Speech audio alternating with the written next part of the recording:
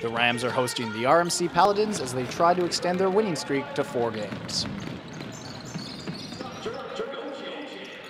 Jahmal Jones is there to grab the offensive board and put it back for 2 of his game-high 27. The Rams would lead by 10 points after the opening frame. Ryerson breaks it open in the second quarter, outscoring RMC 23-4, highlighted by this massive throwdown by Ola Agdeg-Barua. Steve Williams keeps the Rams offense firing in the third as he gets the layup to fall. RMC shows some signs of life as Connor Duke gets a nice steal, drives the length of the court, and gets the layup to fall. The Rams close out the game strong and finish off a dominant performance, beating the Paladins 81-43. With the win, Ryerson extends its winning streak to a season-high 4 games.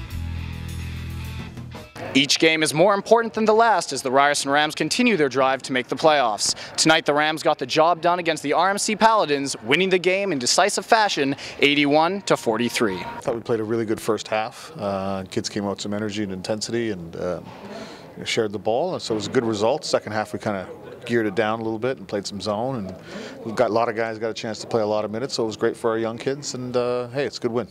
For the Ryerson Rams Network, I'm Scott Alexander.